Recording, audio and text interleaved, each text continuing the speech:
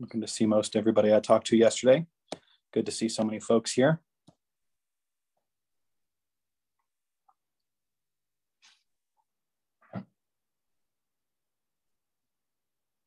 We'll go ahead and get started. Good morning, everybody from Columbus. Thanks so much to our statewide media for joining the Ohio Democratic Party on this morning's virtual press conference. And also a special good morning to those of you watching us live on social media this morning. We're happy you're here as well. I'm Press Secretary Cameron Keir. Today, Representative Jeff Crossman, and also our Ohio Attorney General candidate for this upcoming election, will join us to further discuss the impacts of House Bill 6 on hardworking Ohioans, specifically how the largest corruption scandal in state history is impacting your wallets each and every day. I do want to mention Chair Elizabeth Walters was supposed to be on our call this morning.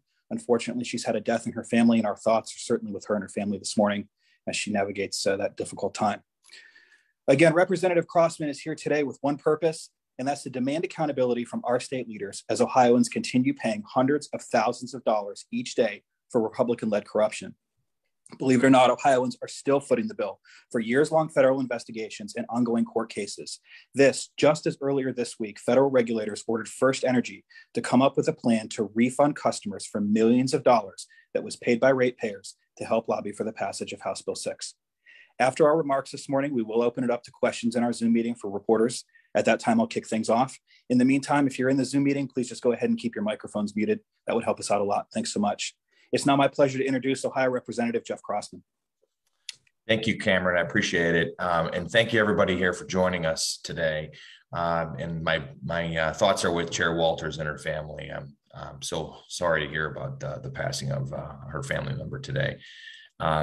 But as all of you know, we're here today to talk about the House Bill 6 nuclear bailout bribery scandal and the continuing costs to Ohioans.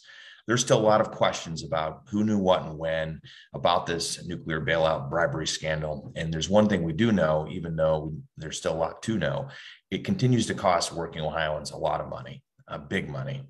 And the Ohio Consumers Council, a consumer advocacy agency here in Ohio, tells us that Ohioans have already paid nearly $180 million in coal plant subsidies alone, including propping up a plant that's not even in Ohio. In fact, I went and visited that plant down in Indiana. We'll talk about that in a second. But we know the cost of this scandal runs much deeper than that. An audit of First Energy released earlier this year found no evidence, certainly no clear evidence, to show that the $460 million improperly collected from customers in the First Energy footprint was used for its purpose, which raises questions about whether that money was used to fund House Bill 6 bribes. And just last week, FERC, the Federal Energy Regulatory Commission, ruled that First Energy must refund millions of dollars to consumers to help pay back money that they may have concealed to help pass the nuclear bailout bill. Lastly, and most significantly, Ohio taxpayers are footing the bill for a federal investigation, multiple federal court cases, and all of the costs associated with holding Ohio Republicans accountable for the largest public corruption scandal in the state's history. And while working Ohioans are worried about putting food on the table or covering the costs of prescription drugs, Ohio Republicans are forcing those working families to pay hundreds of thousands of dollars each day to pay for a corrupt bribery scheme that never would have passed without those bribes. The contrast here could not be more clear. Ohio Democrats are focused on investing in working families through measures like infrastructure investment and child tax credit, and Republicans are focused on making more money, taking more money out of the pockets of working families to line their own pockets and the pockets of special interests. And here's the bottom line. The nuclear bailout bribery scandal, House Bill 6, is more than just a bad bill. It's a sign of how corrupt our state house has become. From top down, Republican politicians, they think they can get away with raising the cost of Ohio's energy bills, taking millions of dollars in bribes, and no commenting their way out of this scandal. And frankly, it's not going to happen under our watch. Late last year, my colleague and I, Representative Weinstein, we went down to that coal-fired power plant in Madison, Indiana, to see up close what Ohioans were paying for. And the one thing I know for sure after visiting is that Ohioans are getting a raw deal. Feel free. So, you can feel free to ask me more questions later, but, about that trip. But we saw a lot in firsthand, that first of all, that coal-fired power plant is nowhere near the Ohio border. There's no benefit to Ohio. We know for firsthand, for example, that that coal-fired power plant isn't providing any benefit to our electrical grid whatsoever, and it's just costing us more money every day. So while Ohioans continue to pay more than $230,000 every single day, that's about $10,000 an hour and $160 every minute for this corruption, Ohio Republicans like Governor DeWine and our current Attorney General, Dave Yost, can't even be bothered to answer questions about what exactly happened and why we're still paying for it. Quite frankly, there's been zero accountability. I'm running for Ohio Attorney General to directly to go after this culture of corruption in state government, to finally put more money in the pockets of hardworking Ohioans instead of taking it away.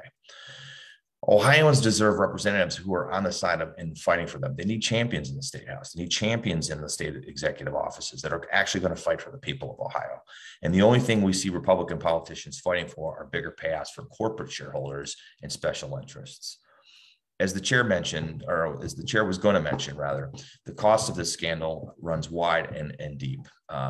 It's time for politicians like Mike DeWine and Dave Yost to do their jobs and to get to the bottom of what happened here, and make sure that not one other cent of Ohio taxpayer dollars goes toward funding corruption orchestrated by Ohio Republicans. If people like Dave Yost aren't willing to do their jobs and fight for working Ohioans, it's time for them to just get out of the way and let those of us who are serving the public and have the public's interests in mind to help those people in our great state. So I'm going to stop there. I'm going to take some questions if you want to ask me some questions, but we need to get back to a place of accountability. And I think that's really the issue here that we've seen. Many people have sent multiple public records requests to the governor, to PCO, to other entities that have been involved in this corruption scandal. And we have gotten very little documents in return. But even though we get more documents every day, a little bit here, a little bit there, we find out more and more information that continues to suggest that this scandal is bigger and broader than we ever first thought. And it's time to finally get to the bottom of all of this and hold some folks to account for what has happened here. Representative, thank you so much. Thanks for joining us. Thank you for your personal insights there after your trip down to the plant and kind of what's going on there. If anybody has a question, feel free to just go ahead and unmute your microphone at this time. I think we're probably all familiar enough. I see Laura's hand going up first there just because she's on my screen. Laura Bischoff, Dispatch and USA Today Network. Why don't you go ahead and go first? Yeah, Representative, you said that you've gotten back public records requests that suggest the scandal is bigger and broader. Can you specify which records you've received? Is it something that we haven't received? Well, I think you've gotten some of the documents, and I've provided some of those documents in the past. For example, we know that the governor's office was working with Sam Randazzo to help pass House Bill 6. And so we know that the governor was involved, and there's emails back and forth between Sam Randazzo's office and, Laurel Dawson, for example. And so I believe those documents have been shared with you folks in the past, but there's been very little covered on that issue. We continue to ask for documents. We've asked for more and more documents and clarified what our requests were, and we have precious little documents in return. So we're not going to let that go, but every time we get something in return, we learn a little bit more about the involvement of the governor's office in the House Bill 6 nuclear bailout scandal. And, we demand more information because I think we need to get all of the information. And, quite frankly, the public deserves to know what happened, because otherwise we're never going to get to the bottom of what happened and how to prevent it from happening in the future. And if you've seen one thing over the last several decades here under Republican one-party rule in the state, you've seen an ever-growing series of scandals, from starting with CoinGate. Then you had the charter school ECOT scandal where Ohioans were getting defrauded, and payday lending, and now this, the largest public corruption scandal in Ohio history. Look, these scandals keep getting bigger and bigger and cost Ohioans more and more money each time. And if we're not going to, fight to get to the bottom of this and hold folks that are responsible for this to account, then this will continue to happen. Ohio will go from being once an opportunity state to continue to being number one in corruption as it's been currently ranked, which is it's shameful. Everybody in state government should resign their positions. If I was the governor of the state of Ohio and our state was ranked number one in corruption as it currently is, then I would be embarrassed and asking for answers, demanding answers, championing for the people, because that's the only thing that's going to change this culture of corruption. Representative, you sound a lot like Mark Dan, who beat the drum of culture of corruption right into the AG's office more than a decade ago. Why is it that this issue didn't get the Democrats any traction in 2020? I think it's a fair question. I think that 2020 had its own elements that prevented this message from getting out there. First and foremost, Larry Householder didn't get indicted until July of that year. So the case really hadn't gotten too far underway, in my opinion, and, was kind of lost in the noise of the 2020 presidential election and the George Floyd protests, and obviously, COVID going on. And now we've learned even more as time has passed since 2020. And, the news isn't good. Obviously, we continue to learn more every time First Energy's audit. We find some more information about what they did and didn't do correctly. So I think, this has the potential and quite frankly, should be on the front minds of people in Ohio, because it's costing them money every single day. Hundreds of thousands of dollars every single day that Ohioans are paying to fund two plants that otherwise wouldn't be able to stand on their own. I think people understand fundamental fairness, and they don't believe that this is fair. People that I talk to about this story, they're just aghast that this thing is actually occurred to begin with, and there's been very little done to hold folks to account. And quite frankly, and that's my biggest issue with our current Attorney General. I mean, he certainly filed a civil lawsuit, but there's been no additional investigation. The state of Ohio has anti-bribery statutes on its books. The state of Ohio has similar laws on its books that the federal government does, and has the resources and ability to conduct investigations and to actually, hold some folks to account and bring some charges. And none of that's being done, none of it. And I think Ohioans understand that people need to be held to account for their misdeeds. Thanks, Laura. Jim, you were in the chat with a question. Go ahead. Yeah, for Representative Crossman, you've mentioned that you're against the coal subsidies, but that for right or wrong, the state lawmakers made the choice to keep those subsidies in place. And as Attorney General, wouldn't you be obligated to defend that law? Would you? Well, I'm not going to defend illegal conduct. I can tell you that. And I think the coal subsidies are a function of illegal behavior. And those things probably never would have passed to begin with if we had an honest and transparent process. In fact, as you know, there had been multiple efforts by First Energy and others to gain subsidies in various iterations of those bills. Frank LaRose, I think, was a sponsor of one of those bills early on in his Senate career. So, those things never passed in prior years. And, given the fact that these subsidies were passed by virtue of bribery, I don't think I would be obligated as Attorney General to defend illegal and unethical conduct.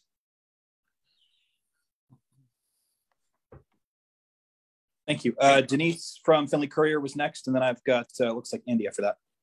Hi. Yes, I think I'm going to echo what we heard earlier about the documentation.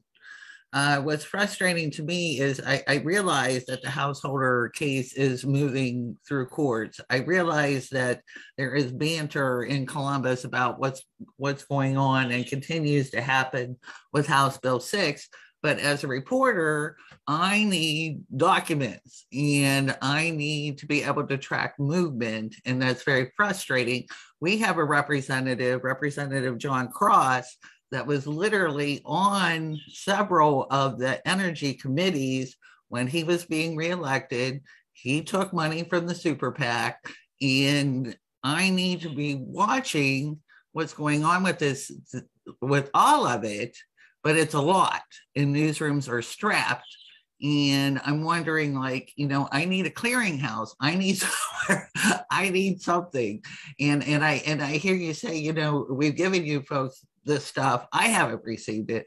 I haven't seen it. I've been very frustrated with the lack of coverage with all of this. It just seems like it's just such a big issue, but we're seeing very little. We're not seeing it at all. Yeah, and by the way, my comment was not to be critical of folks in the media. I know you're doing your level best out there, and many of you have covered these stories and done a great job doing it. We've had press conferences where we've showed documentation, and so that's what I'm referring to. Back in August, I believe, or September, I did a press conference, and the reason for that press conference was because I had sent multiple public records requests to the governor's office and to the PCO, and not one had been even answered. And I think the day of the press conference, Governor DeWine gave us maybe 8 pages of emails, I think it was. And one of those emails definitely showed a connection between Laurel Dawson and Sam Randazzo. So obviously those two parties were working together to pass House Bill 6. Larry Householder didn't work alone. Okay. Larry Householder didn't work with just the 3 people that were charged in the original filing by the federal government. We know that there were other legislators involved on the Republican side of things. And quite frankly, I'm shocked that other folks haven't been, called to account on this stuff, not by necessarily the media, but certainly by the DOJ or quite frankly, our own state government. We have bribery books, we have conspiracy laws, we have all kinds of things in Ohio law that could be utilized to get to the bottom of this information, to investigate what happened and hold people to account. I mean, ultimately, that's what we need to happen here. Otherwise, Ohio is never going to be able to move forward. We're going to continue to have a series of corruption scandals, whether it's this one or the next one, unless we hold folks to account, unless we send a message that illegal bribes are not appropriate conduct in state government. Okay, let me rephrase my question to where it doesn't Sure. look like a rant and defensive. How can I best watch what's happening with the Householder case, with House Bill 6? How can I do that? Well, that's a great question. You guys are really good at being journalists, so you probably ask all the right parties and right questions. And it's probably been very frustrating to watch the governor no comment his way out of things. So I think we're all doing what we can to get the information and to deliver that information to the public. So if I have the magic bullet, I'll be happy to share it with you, but I'm going to continue to do what I'm doing, which is to have these kinds of meetings, to provide the documents that I get from PCO and the governor's office. For example, I think maybe a week or 2 ago, I got Sam Randazzo's personnel record. I presume you all have that.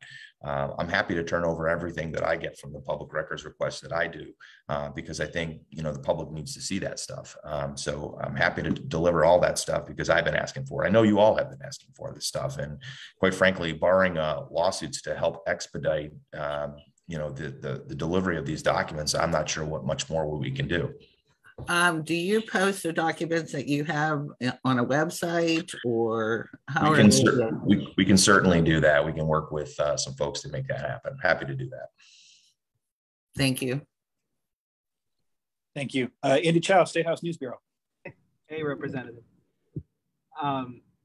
When it comes to the goals that you have on cracking down on corruption, if you were to be Attorney General, and then looking back at how the legislative process played out with HB 6, what would you as Attorney General have done differently? What role would the AG play in the legislative process if you think something like this might happen again? Well, certainly the Attorney General has the authority and the resources to investigate criminal conspiracies. And again, we can't really formulate a solution without understanding what the problem was to begin with. And, that's been, I think, everyone's frustration is that, Governor DeWine has not been honest. He has not been transparent. I think everyone has just simply circled the wagons and hoped that this thing would go away.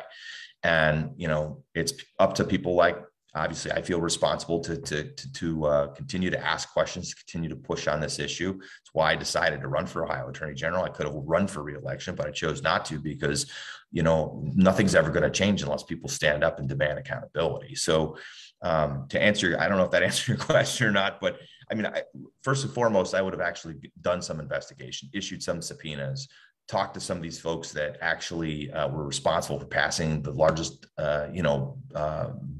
bailout in Ohio's history here, and orchestrated the largest public corruption scandal in Ohio's history. So I don't know that any of that's been done. Like I said, I know a civil lawsuit was filed. It's very, very low hanging fruit. It's not really accomplished much. The state legislature basically did what the civil lawsuit's already trying to do. And I'm not really clear what's going to happen with that, or if anything productive is actually going to come of it.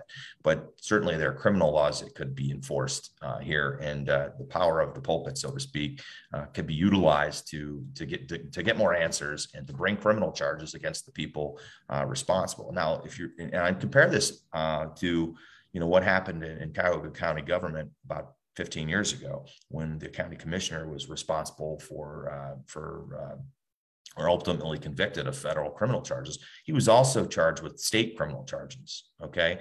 And the prosecutor at the time and the county prosecutor at the time knew that he could bring state criminal charges because obviously if federal law has been broken, so has state law. So, there is an ability here to ask more questions and have the power of the subpoena, the power of actually criminally indicting people to hold folks to account. And none of that has been done. We're waiting on the federal government to clean up our own mess. And I think that's inexcusable. Are you saying the Attorney General should have been, and then in the future should be, more proactive during the legislation process? So looking back on HB 6, are you saying, not to put words in your mouth, but it sounds like you're saying the writing was sort of on the wall about possible shady dealings going on. Would you have been more proactive, and would you be more proactive in the future, even when a bill is still taking form? Yeah, let me be clear. I'm not suggesting that the Attorney General knew the bribery was going on during the formulation of House Bill 6. That's not what I'm saying. I'm saying that once that bill was passed and once it became clear that there was some shenanigans going on with that, that's when action should have been taken. Okay, so it's not being proactive in the legislative stage of things. However, when the ballot initiative was going on that August of 2019, there were clearly shenanigans involved. And I understand why the Attorney General probably didn't do much, because his best buddy, Matt Borges, was involved. So, there just were questions not asked and, stones not overturned because people didn't want to know. It was sort of like hear no evil, see no evil. And, so at that stage, I think something could have been done or been a little bit more proactive than was done. And certainly after the indictments, there should have been, a lot more activity around this stuff. Nothing has been done. Thanks, Andy. I have 2 more questions in the chat. And to be respectful of Representative Crossman time, this will be our final 2 questions this morning. Laura Bischoff first from the Dispatch with a follow-up, and then Andy Tobias from Cleveland.com will wrap us up. Thank you. Yeah, I'm going to sneak in 2 questions. One is the trial for the householder case isn't expected to start until fall or even late fall. How do you think that's going to impact the election? And then you mentioned Democrat Jimmy DeMora, the Cuyahoga County Commissioner, being charged with state charges. Were those charges simultaneous to federal charges? Because, there's a kind of a line of thought that there's a danger in the state mucking up the federal investigation by wading in too soon. I don't recall the exact specific timing on that, Laura, to answer that question. I can look it up. Yeah, but certainly it happened around the same time. And regardless of, so quote unquote, mucking up the Larry Householder investigation, there's certainly other ancillary players, involved. And so Sam Randazzo hasn't been charged with anything. First Energy admitted in federal court filings that it actually bribed Sam Randazzo. Doesn't negate the fact that the Attorney General's office and others can actually do investigation work to set the table, so to speak, on those opportunities to file those state charges. And so that's where I think that, there's been a real failure here. There has been actually zero indication that any investigation has or ever will be done to protect Ohioans. And as whether or not this is going to impact the election, I guess time will tell. But our goal here is to continue to make sure that Ohioans ask questions, because it's costing them money every single day, and it will continue to cost them money unless people are held to account.